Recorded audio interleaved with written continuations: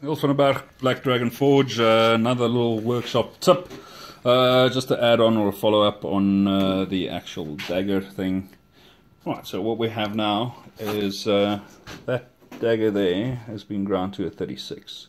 Now I've had a guy in the shop telling me that but he doesn't feel comfortable heat treating a 36 grit, so I'm going to show you a quick little way, a little sly little trick just to clean off those without having to go and grind the conventional way on a platen and actually reducing the grit.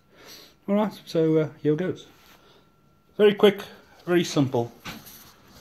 And that's it. You're now going to pretend that you are a surface grinder.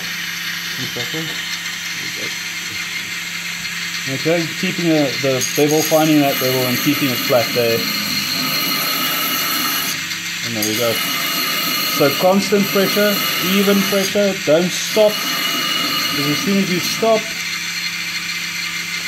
you will be gouging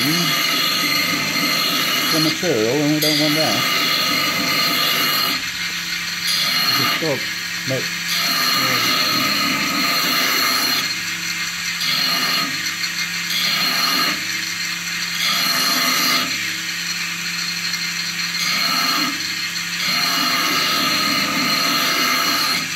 And obviously be mindful not to change your bevel or the angle of the bevel.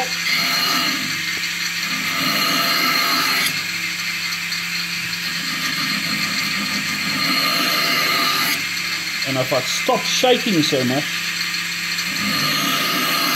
it'll go easier. So just to do this, just to quickly show you the difference. Okay, so that's it. A very smooth finish.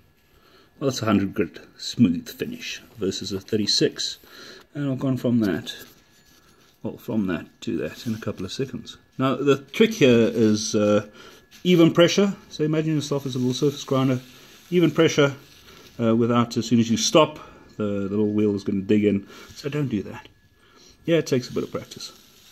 Okay, so you can see I've done two sides of this. Alrighty, now we'll do the others. And then it's off to heat treat. Cheers!